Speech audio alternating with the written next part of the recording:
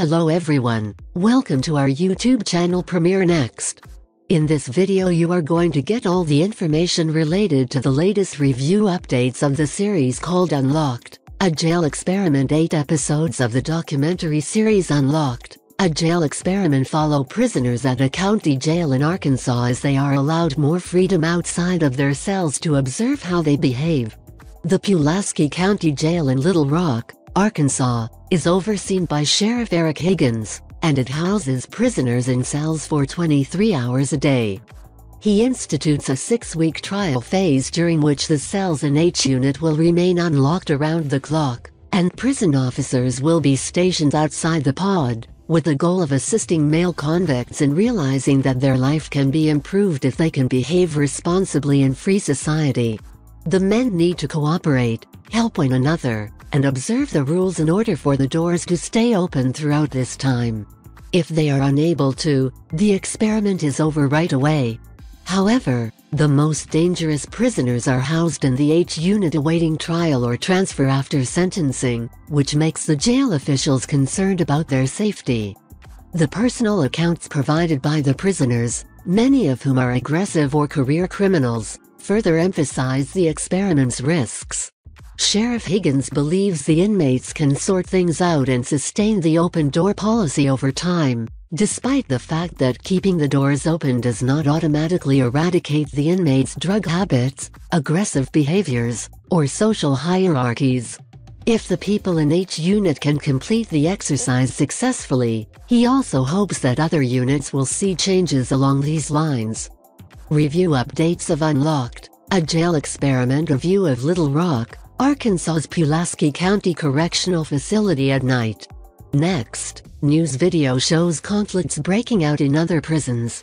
Sheriff Higgins's decision to conduct this experiment is mostly motivated by the fact that Pulaski County detainees are currently only allowed to leave their cells for 1 hour each day owing to a staffing shortage. Naturally, after spending the entire day confined to a small cell, the inmates release a lot of rage in the communal areas, which causes arguments and fights over the little grievances. In addition, there are contraband and homemade weapons to deal with, much as in any jail setting.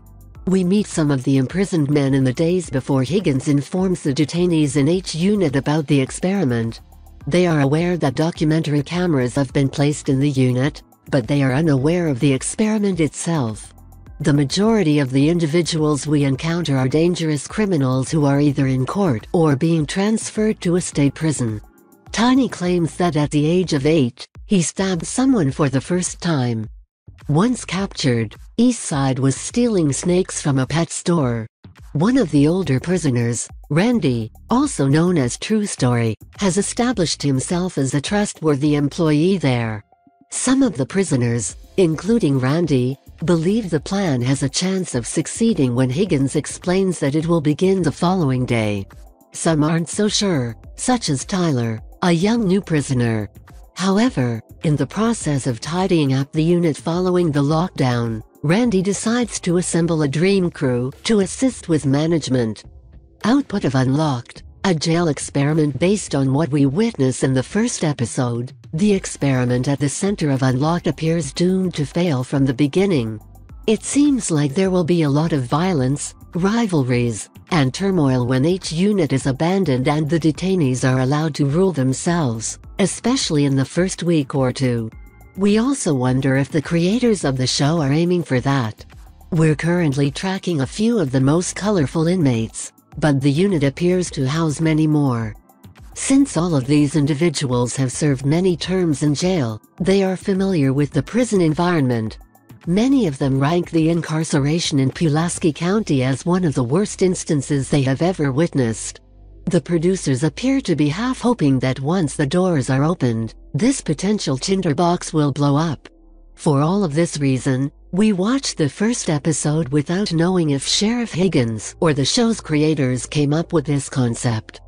If Higgins is the source, it seems like a last-ditch effort to curb the violence that flares out as a result of the 23-hour lockdowns, but at least the notion is motivated by a desire to make things better.